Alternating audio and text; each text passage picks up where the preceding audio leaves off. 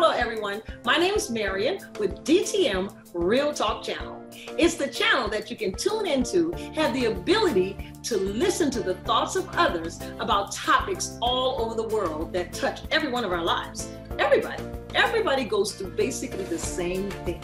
There is nothing new under the sun. So if you're going through, someone else has already been there. Maybe you can find hope. Maybe it's a pathway that can set you on the right road just by tuning in. So DTM Real Talk, just keeping it real. And if you like it, like us at the bottom, subscribe, and let us know just how we helped you. Just keeping it real. Nothing but love.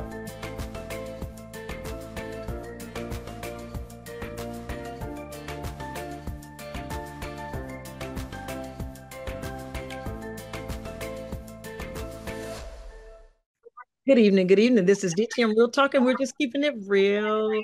I have a very special guest today, and her name is Charlotte. Say hi to the good folks out there, Charlotte. How you doing? Very good. And we're excited. If y'all heard Bryant last week, it was an advice from a former drug addict, and he gave some powerful advice. And y'all go back and check it out. And I know you like it. If it's your first time subscribing, please like, share, and subscribe. Get the channel out to all your family and friends. Something might be said that can help somebody or even help you. So, Charlotte, tell the good folks where you're from. I'm from New Orleans. Okay, From got the it. New Orleans area. So you're from New Orleans Yes. and you have children. I have two children. I have a daughter and I have a son. My first child, his name is Stephen. He's 8. And my daughter, she's 7. Her name is Belinda. Oh, okay. Oh, I have a very good friend named Belinda. Wait till she hear your clip. Yes. Awesome, awesome. Well, y'all, I'm excited to have Charlotte on this evening because she was referred to me by Pastor Mike. So he's so excited that you're gonna come on and share your story, and I was excited too. So tell the good folks. So you were born and raised in New Orleans, with two-parent home, one-parent home. How did that? Um, so my struggle started young. Uh-huh. Um, I'm from New Orleans, but I've been raised all over. I started off young. My dad was always in prison, Okay. and then up until about 9 years old, I lived with my mom and her mom, Okay. and then my mom passed away, All right. and then yeah, after that it was just revolving door, moving different places, different things, different people. Um, So when your mom passed away, where did you go? um so so my dad was in prison for drugs. He was a drug addict. And my mom was a drug addict. She wound up losing her life to doing drugs, so, Oh, which left me with my grandmother, and she was a drug addict. Once my mom died, my grandma just like she lost her daughter, her other daughter, and her husband all that same year to addiction, and then she wound up with me, my brother, and my sister. Um, After that, she really lost herself. So then we would move from pillar to post. right. I've lived up north in Ohio. I've lived in Tennessee. I've lived in Arkansas, Wow. all over Louisiana. Uh-huh. Um, and then God, my Excuse me. testimony is so deep. Because I wasn't raised by my grandma my whole life neither. She wound up going to prison for addiction, and You lived with your grandmother, and then she yes. ended up going to prison, right? Yes, her and my grandfather both. Both Yeah, of them. Oh, bless your heart. So where did yeah. you go from there, you and your siblings? So after my grandma went to prison, my grandma's sister, I wound up moving to Ohio, Johnstown, Ohio. Uh-huh. I stood up there for probably a couple of months. Um, And like at that age, I had a lot of anger and animosity. Sure. I didn't understand. I didn't know. And then, I started getting molested, so I was in a real dark place. Right after my mom died, my grandma got us, and she wound up getting in trouble and going to prison, which left my aunt from Ohio to come get me and my siblings. Okay. And when we moved up there, an uncle, he wasn't my biological uncle. He was Yes. married into the family. He started molesting me as a little girl. Wow. And, I just spiraled out of control. I was angry. I used to put my hands on everybody. I thought violence was, my release. Yes. It got so bad to where she couldn't handle me. She put me and my siblings on a Greyhound bus and sent us back here. How old were Um, you? I was 10, 10, 11. Yeah. Okay. So she put you and your sibling, you were And my siblings, yeah, on a bus to on a come. Greyhound bus. Yeah. Yes, indeed. Okay, so did you ever get a chance to tell her about the uncle? Did she know? She knew about it. I wound up mentioning it to her. But it wasn't really a concern. It, yeah. Um, so I just got more angry. Right, right. Okay. Yeah. So when you got back to New Orleans, who did she send you to? I wind up with my cousins and their grandma and grandpa. I really wasn't. They didn't even know I was coming. She just like put us on a Greyhound bus to, she really wasn't concerned of where we was going. Mhm. So I wind up by my cousins, and her and their grandma. Their grandpa was fine with it, but their grandma wasn't. So basically, I was like in and out, sneaking through windows, and trying to survive. Right. Um, you know, Were your my siblings grandma. were your siblings with you at that time too? My little sister, yes. My brother was probably like 15 at the time. Okay. By that time, he thought he was grown. Right. He was, Right. you know, Okay. running the streets and stuff like that. Yeah. So now you're about 10 or 11, 12 years old. I'm about 11, 12 at that time. Yeah. So my grandma winded up getting out of prison, Uh-huh. and she had gave her life to Christ. She come home, she tried to get us all back in order, because at the time we wasn't in school, we didn't know, we my cousin's family, they couldn't register in school or nothing. They didn't have none of our documentation. My Uh-huh. brother was in the streets, and they it wasn't their responsibility, So Right. my grandma come home. She wound up getting us, and we wound up moving back in with her. And at that time, she was a diabetic, and she was suffering with hepatitis C. Her liver and that was shutting down. Um, so then I had to deal with the fact of taking care of her because her health was so poor. You Wow. know, um, So she had so gotten her life right. She wasn't on drugs anymore, and now she has a anymore. debilitating disease. Okay. Um, so then it was basically me being a responsible parent and taking care of her this time. And it's really where my healing started. You Mhm. know, so when my grandma got sober, when I was younger, I was so angry. Uh-huh. She was so mean. My mom was so mean. You know, they would just like discipline in my house was you don't why nothing like they would get something and beat the crap out of you with it. You Uh-huh. know, um, and at that time, my grandma, I've never experience her to have feelings, open conversation. Hey, this is what I want you to know. Mhm. But, with the Lord softening her heart, she started telling me stories of like my mom and my dad and things that I didn't know. Uh-huh. You know, I About had their life, about their life.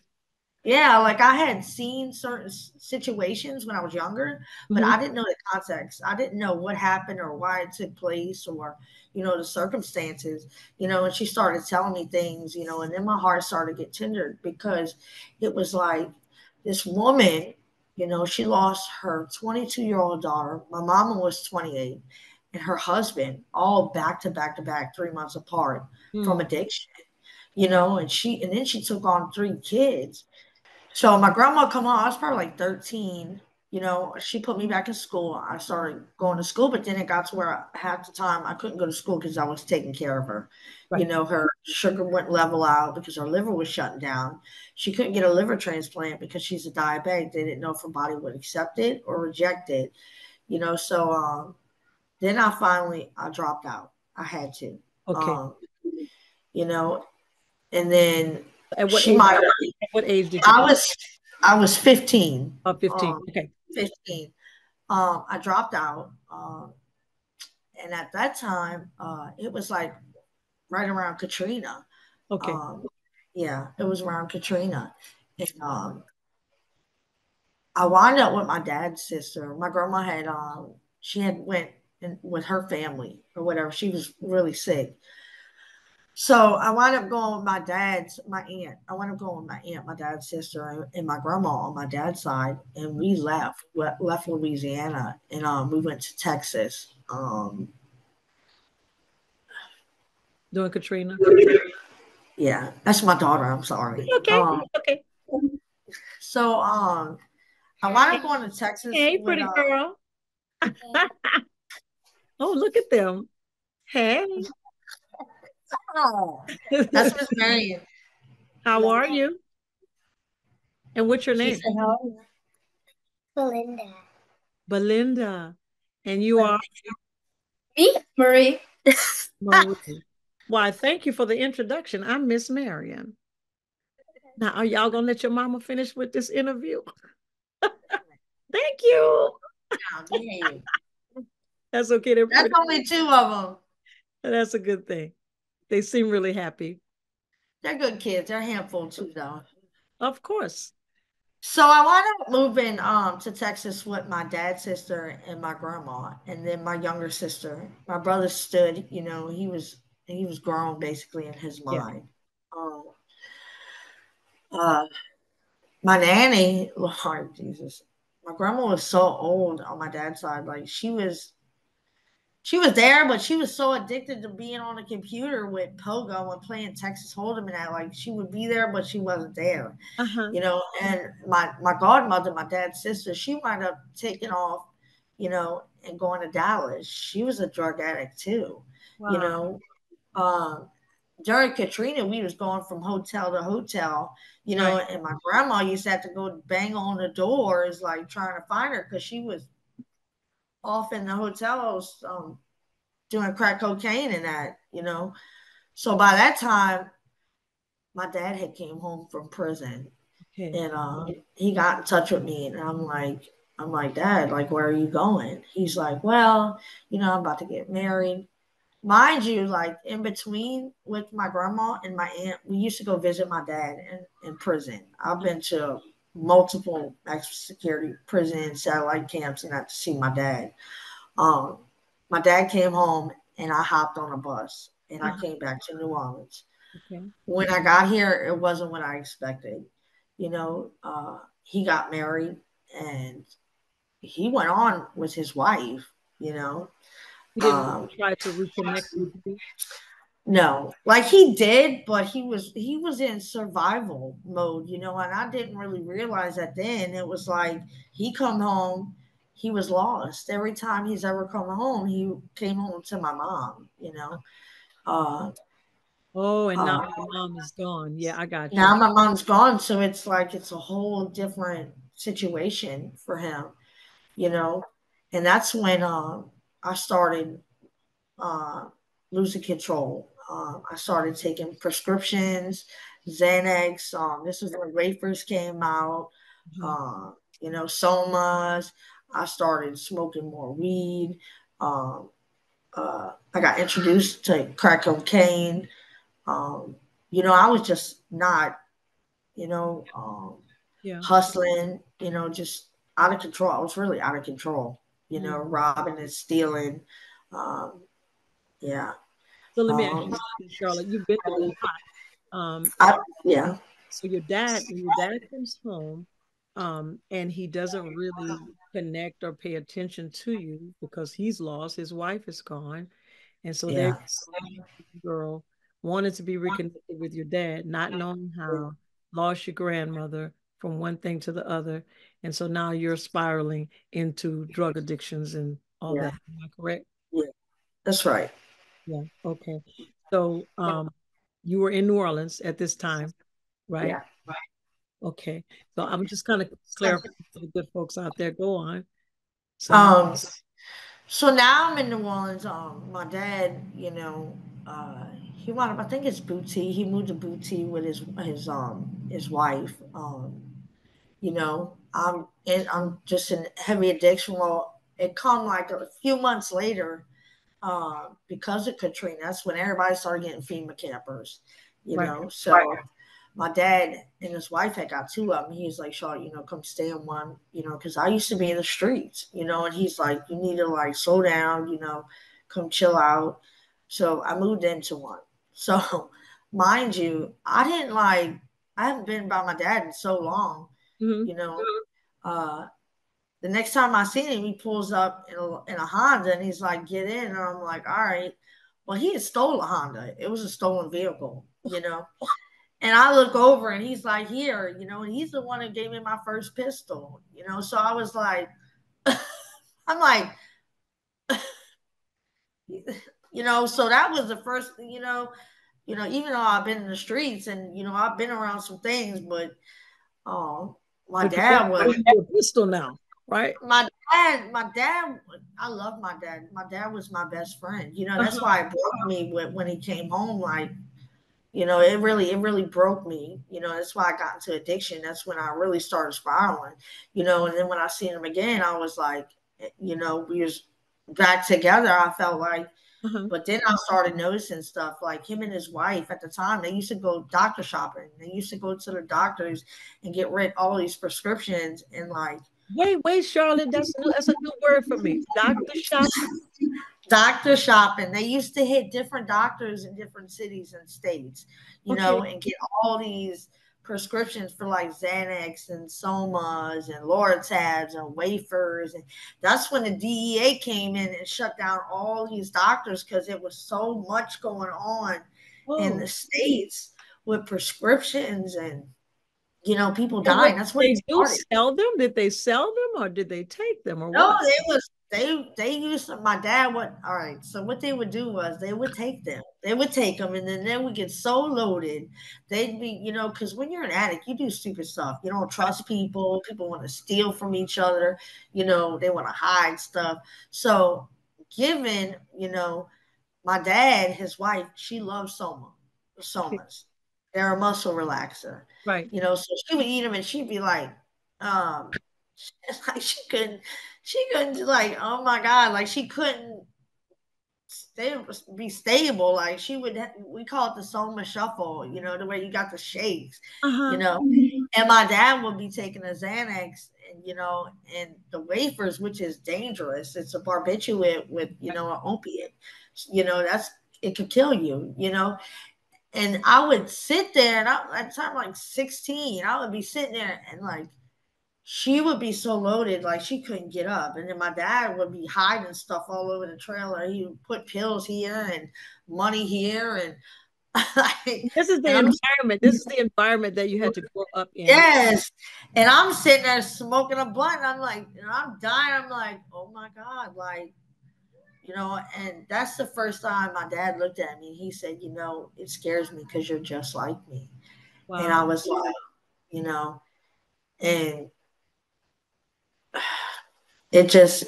I mean, it didn't stop there, like So two when he days said later. that, when he said you're just like me, what do you remember went through your mind when he said that? Were you I got mad. I got got mad? mad. My feelings was hurt, because the way I looked at it, even like with my kids now, and when I was in addiction, I didn't leave them for nothing. Right. I guess that's the reason why, experiencing and going through what I went through, you Mhm. know, but like, with my dad, that wasn't, Mm. like 2 days You later, weren't we the wind first up. thing in his mind. You weren't the first thing No, in his mind. no, So let's talk about this. So you're in and out of the addiction, and dad's going his way. And where is he now? my dad has died. He died. He He died. died from an overdose. I was 19.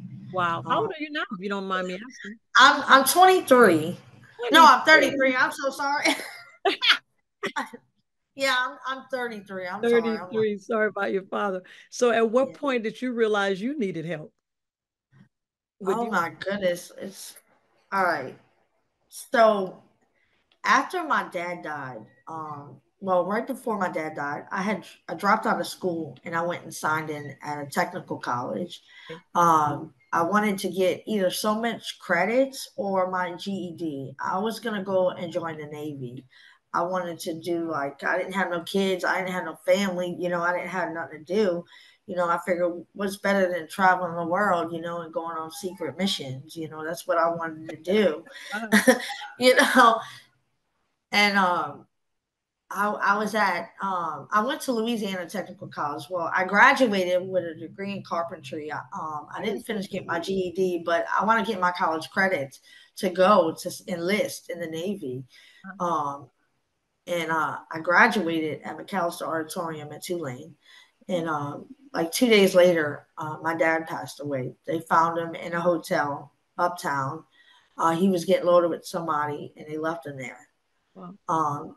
After that, I broke. My little sister called me and she's like, Charlotte, dad passed away. And that's what really broke me. My little sister, all her life, I've tried everything in my power to protect her. In certain situations, I would take the fall. I would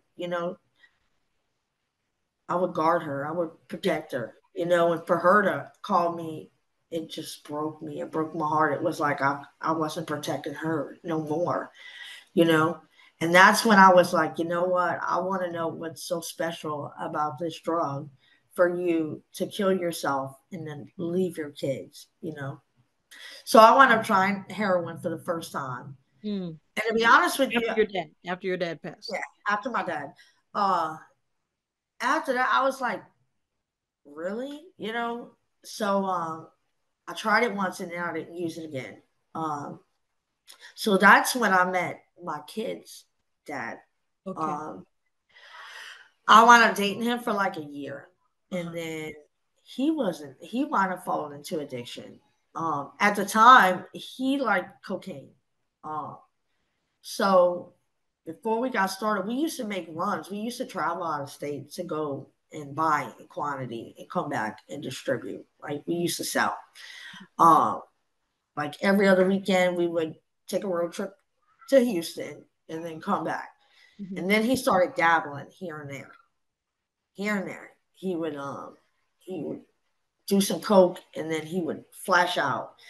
And at the time I hated it. I'm like, why would you do something like that that'll make you think people's in trees and looking out of windows like hallucinating, yeah.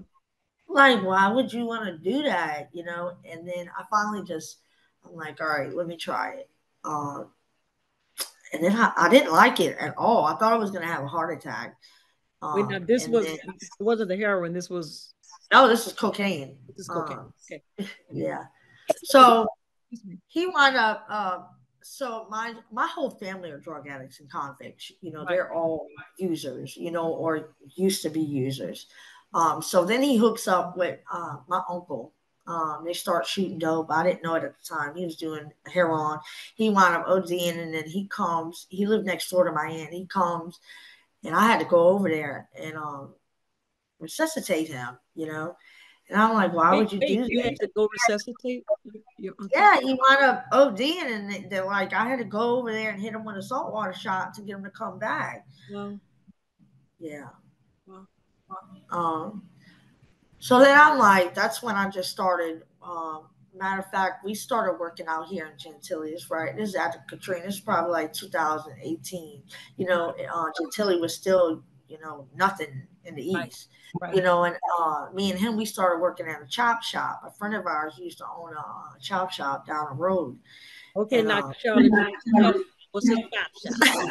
A chop shop is when when a gentleman they steal people's cars. Say you put in a order. Tell me something. So when they would they like a partner of mine, a few of them, they own tow trucks. Okay. And what they would do, some of them was legit, and some of them, if they had somebody to come say, hey, look, I need this part for my car. Uh-huh. They would go out, upload that same car, bring it to the yard. They would lift it on a forklift. We would drain the gas tank, cut the Cadillac converter off. Wait, darling. Wait. Okay. All right. Listen. Yeah. You worked at a chop shop. So is what their dad, honestly, their dad is the one that did the mechanic work. Okay. I was the one, they had dogs. We had pit bulls all in the yard. Okay. So I used to take care of the dogs while their dad would strip cars. He would take the cars, lift them, strip, get whatever off of it that they wanted. This is We a would legitimate, what is it? Towing place?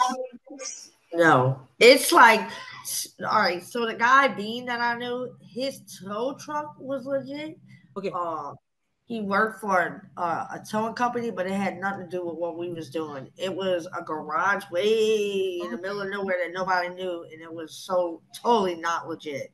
Okay, all right. So wait, stop right there. I know the good folks want to hear the rest of this story because I want to hear the rest of this story. Yeah. Because Charlotte is actually an amazing young lady, but we got to hear how she got there from working in this chop shop, right? Come to where she is now. So with that said, this is DTM Real Talk, and we're just doing what? We're going to see y'all next week. Keeping it real. We'll see y'all next week.